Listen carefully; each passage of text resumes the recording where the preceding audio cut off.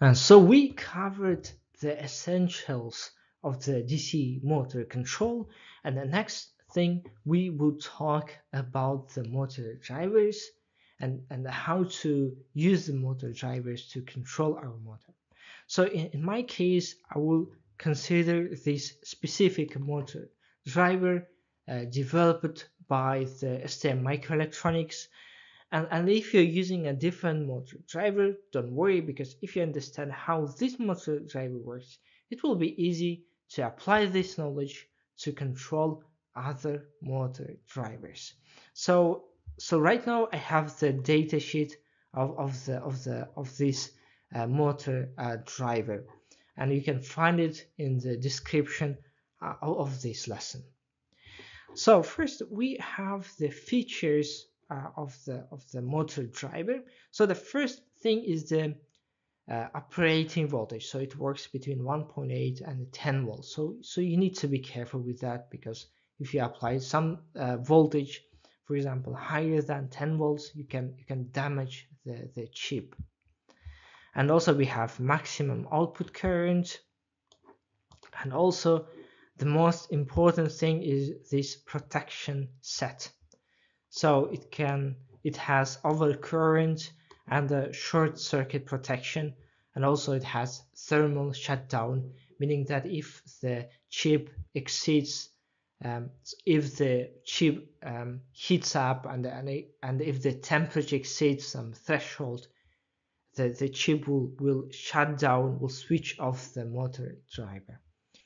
All these protection units are great, because if we don't use the motor driver in a proper way, it has these protection units to switch off the motor driver automatically. So next thing we can look at the block diagram of the motor driver. So first thing to note is that, as you can see, it has H bridges inside. So it has two H bridges to control two motors. So as you remember, we had this schematic. So we have exactly the same schematic here, but it's just plotted in a different way. So in both cases, we have these MOSFETs. But compared to this situation, in this motor driver, we cannot directly control these H bridges. Instead, we have this control logic. So we can control the inputs through this control logic, and then it generates proper signals to control these H bridges.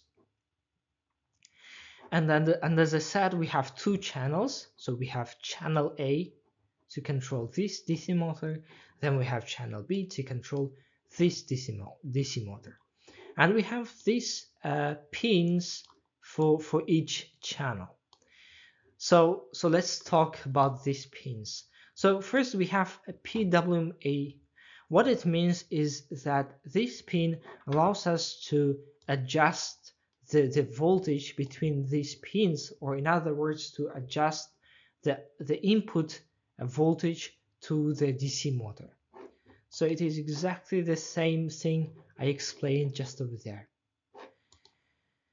And regarding the direction, so before, as you remember, if we turn on these MOSFETs, the current will flow this way. If we turn these pins, we have current flowing along this path. But here we have just a single pin to control the direction. So if we set this pin, most probably the current will flow this way.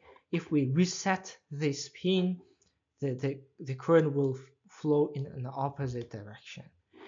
And we have exactly the same pins for channel B.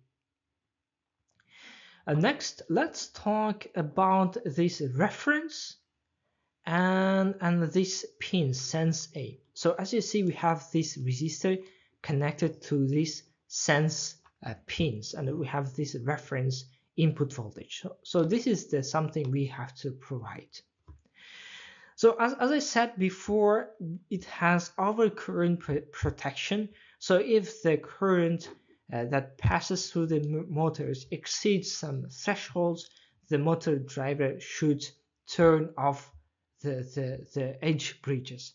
And how we can define these current threshold? And we can define them using this reference pin and the resistor connected to this sense A pin. So this threshold current is basically equal to voltage of this pin. So let's call it V reference.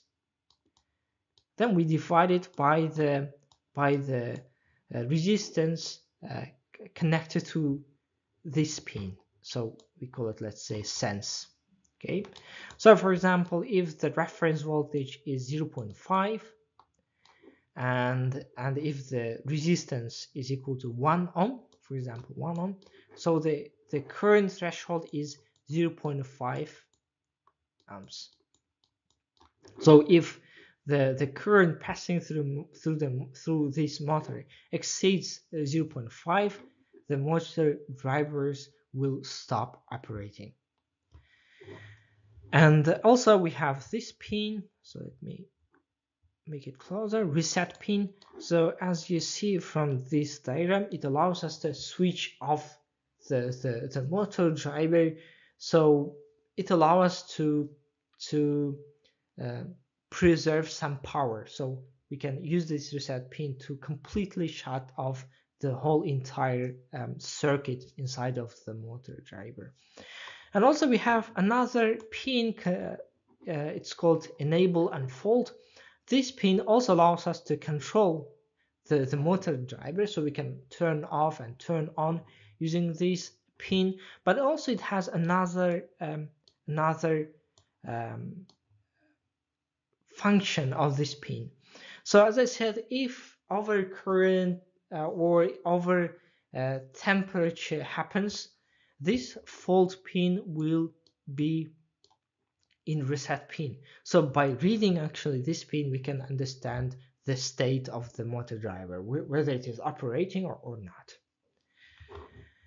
And yeah, that's it almost, except I have to explain this pin T off. So to understand it, let's go to page